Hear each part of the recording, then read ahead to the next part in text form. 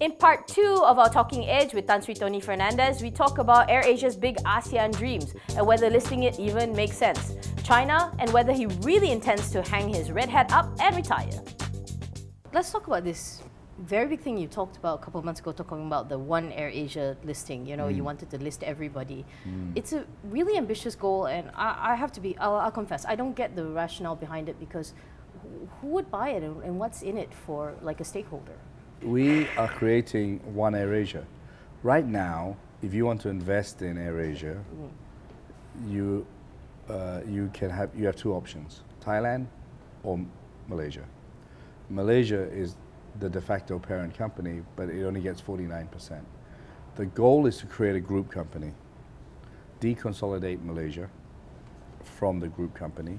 The group company will own 100% of Malaysia, 45% of Thailand, 49% of Indonesia, so on and so forth. Okay. Right? It'll be a very clear group structure. Then my dream, whether I achieve it or not is something else, is to reverse all those shares into the group company. So as a shareholder of AirAsia Group, you own 100% of all the ASEAN airlines, right? Yeah. And hence, you are in one economic unit.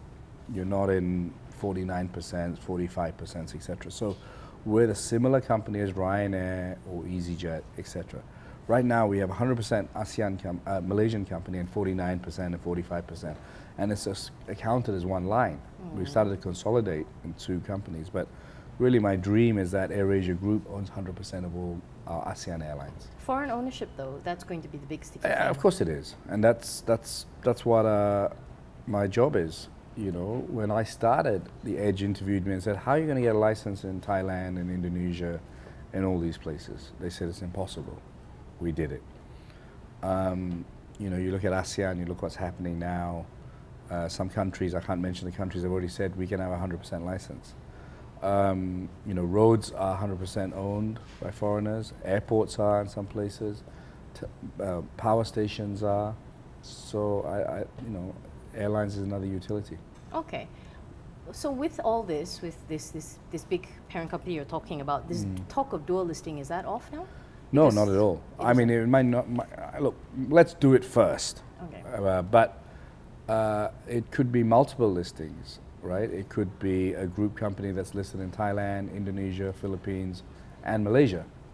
And the parent listing can be in any of those countries. I'm hoping by that time there'll be an ASEAN stock market. That's a very big hope. Hopefully that will actually Look, eventually there are investors out there who that want to take risk in ASEAN. They want to be exposed to ASEAN's growth. Okay. So ASEAN should facilitate for investors to provide that marketplace. There are many ASEAN companies happening. There's CIMB, that's very clearly ASEAN.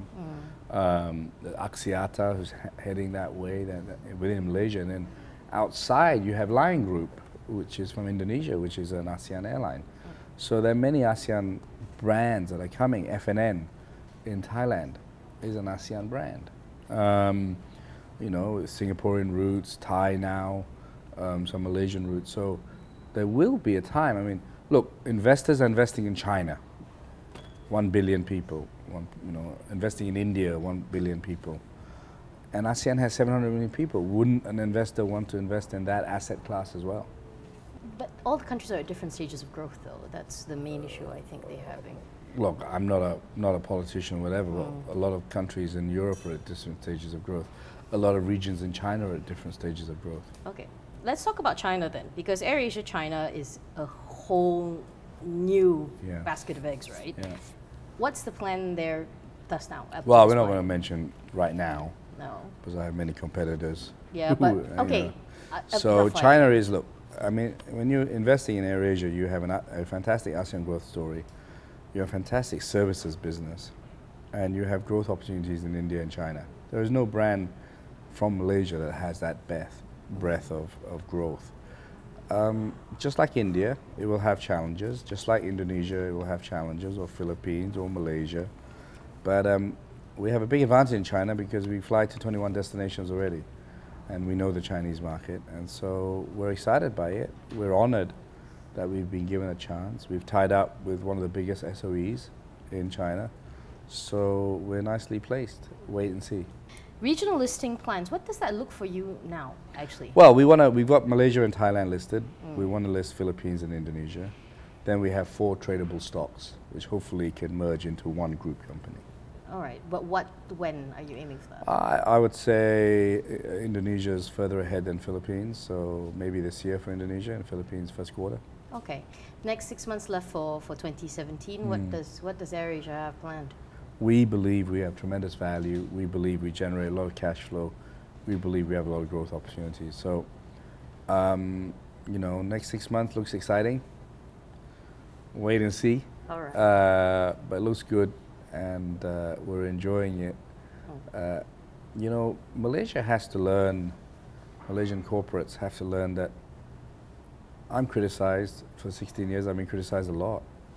We've had our stock short sold. We've been accused of all kinds of things, etc., etc. But that's made us better. There's been a lot of talk about probably you, Datuk Din, retiring. Yeah. Does Tony Fernandes want to hang up his red cap, No, go tend a farm somewhere? No, I'd like to tend a farm. Did look at a farm in Scotland once. No, you would build a local. I'm excited. I got lots of things to do. The report was misquoting Din.